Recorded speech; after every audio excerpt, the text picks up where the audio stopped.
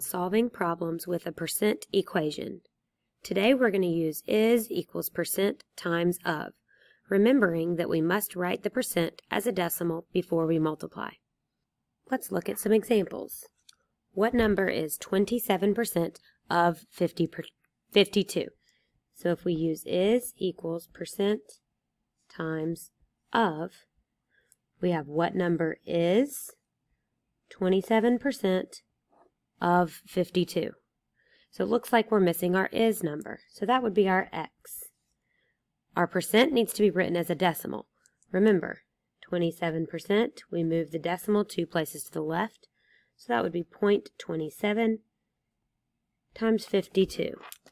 So when we solve 0.27 times 52, that would give us 14 4/100.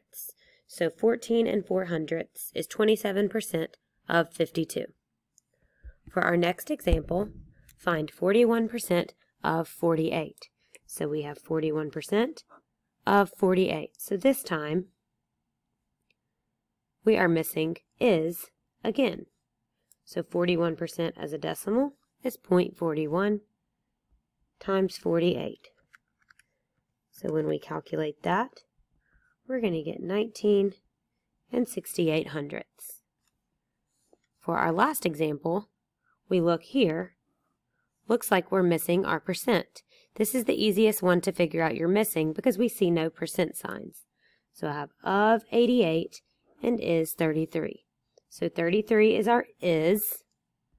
We don't know the percent. And 88 is our of. So here, we have to solve this like a one-step equation.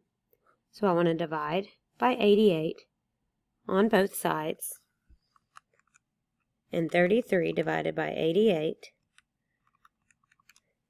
gives me 0 375 thousandths. This is still a decimal, so I want to change it into a percent. So I'm going to move the decimal 2 places to the right. So 37 5/10% would be my answer for that one.